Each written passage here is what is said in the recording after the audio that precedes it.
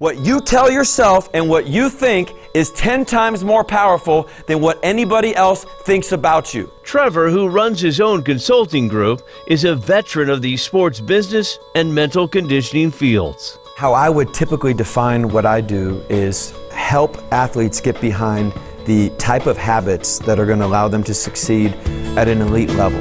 Over the past decade, Trevor has worked alongside the best. He's been with Nick Saban for nearly a decade. He's helped Alabama and Florida State win 4 of the past 6 national championships.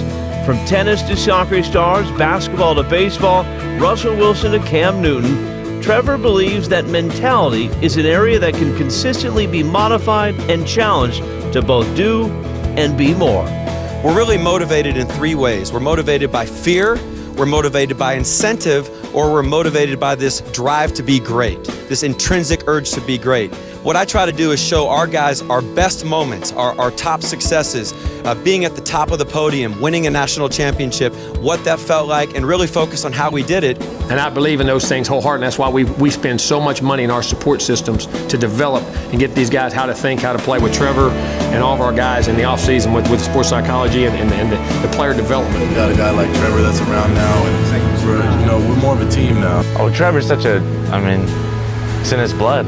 That's why he's such a good mental conditioning coach. The guy knows everything about personality and knows about attitude and positive thinking. The guy's so positive, and he's so dedicated. I think that's the biggest thing. You can tell he loves what he does, which makes him so good at it. We're focused on developing every aspect of the athlete. So we think how you think can be trained. How you think affects how you feel, which affects how you behave. So a lot of it starts in the mind, and we think that there's very specific things you can do to help get guys better.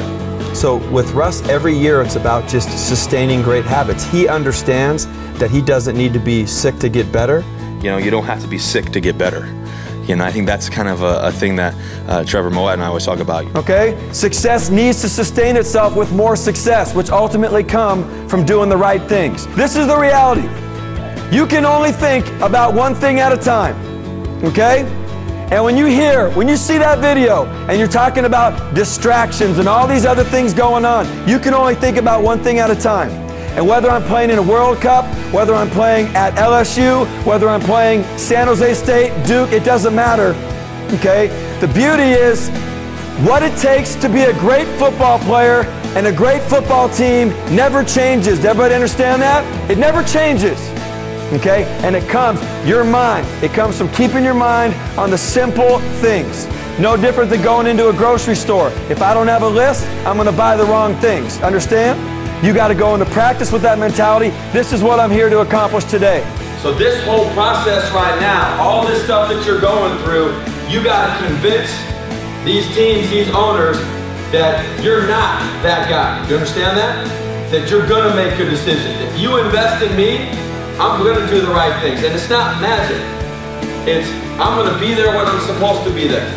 I'm going to stay late. I'm going to study film. I'm going to be productive. I'm going to go out and do that. I love Trevor. He's got the whole team now. Like before, there's just been a lot of negativity like around the locker room.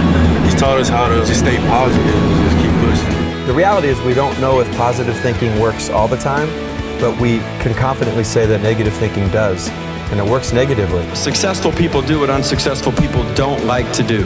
There's no magic. And I want you to think about right now where you're at. I want you to think about right now where you're at and understand that no matter where that is, you don't have to accept it the way it comes to you. You can change it so it comes to you the way you want it to come to you.